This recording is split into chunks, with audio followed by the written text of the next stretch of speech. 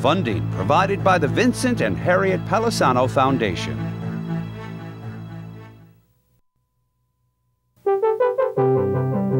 Drop with Faith by Mary Coulawind. Surprise! You made it! Crystal opened her eyes and saw thousands of water drops just like herself surrounding her.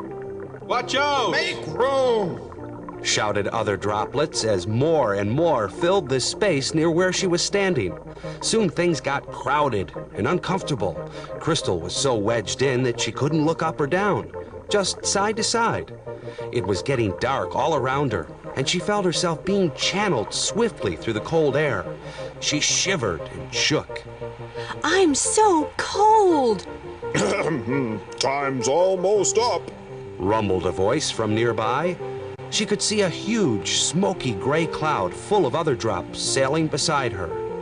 What does that mean? The ride's almost over. Where are we? In the sky, over the village of Giving Away. Giving away? What's giving away? Giving away means to let someone have something that's really yours. No, silly. Giving away is a village, a place where people live. You know, families, houses, animals, trees, fences, rivers, all that stuff. How do you know all of this? I've taken this ride before, and I know now that the more times you can get to giving away, the better things get. How so? You'll see, but to keep coming back, you have to give something to giving away. I don't have anything to give, just myself. That's all anyone has to give that really matters, to give of yourself or your time riding on this cloud, even though you may be afraid or unsure, is the most wonderful thing you can do. Really? Yes. Take my hand now quickly. Close your eyes and jump. I'll be with you. Trust me. I don't want to close my eyes. Why should I? Just then, she watched thousands of drops on the other cloud jump. Some were screaming and others were laughing.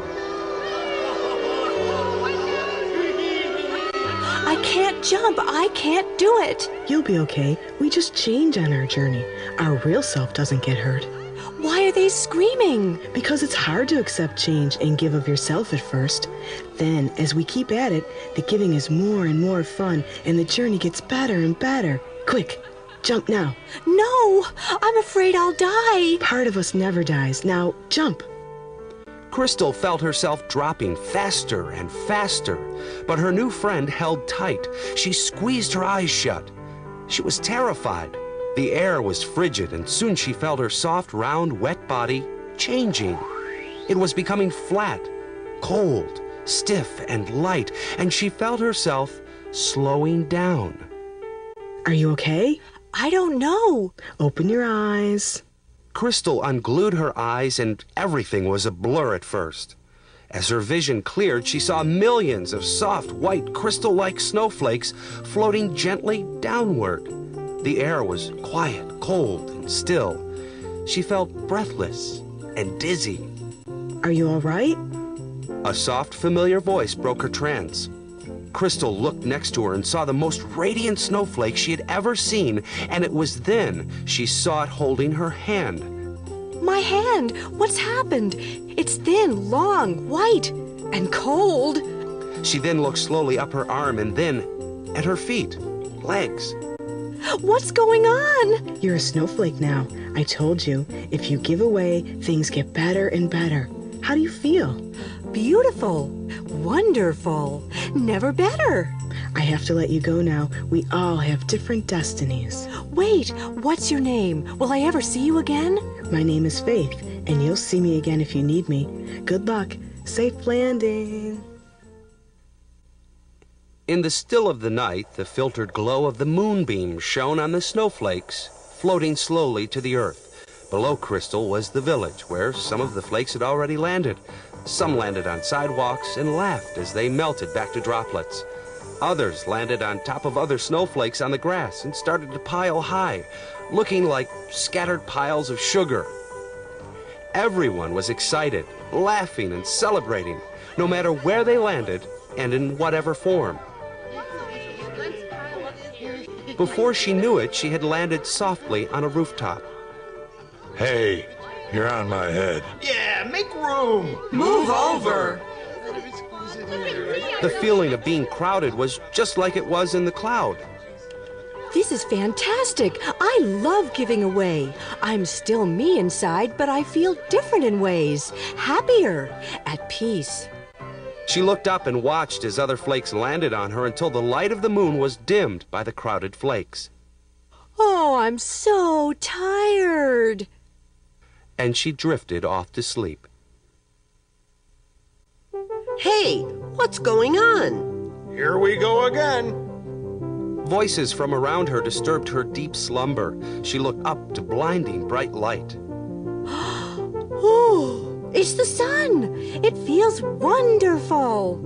She reached her hands to the sky to feel the warmth of the sun and watch them slowly melt. Soon she was a droplet again. She started to slide down the roof. Help, help, I'm going to fall.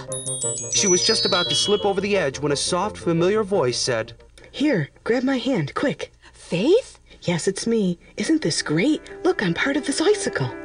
Crystal held tight to her friend's hand, but soon she was too tired and let go. Slowly, she trickled down the long, thin shaft of the ice until she was near the very pointed end. Oh, I'm going to fall again. It's harder to fall when you're a drop. You're heavier and you fall harder. Just then she noticed twinkling, multicolored lights like the stars in the sky, only they were wrapped around an evergreen tree inside the house. Look, ornaments, presents, tinsel, stockings hanging from the fireplace. It must be a party. What's that little house under the tree? There are little animals. A cow, a donkey, some sheep, and people figures. A lady, a man, and a baby. A voice from high above her answered. It was Faith. That's the nativity scene. It reminds us that it's Christmas, a celebration of baby Jesus' birthday. I thought that Jesus was in heaven. He's everywhere, just like you. He was sent from heaven, just like you. He gave of himself, just like you, to help make the world a more beautiful place, just like you. Just like me? Yes, giving is what it's all about. We all can make a difference if we try. Jesus taught us that.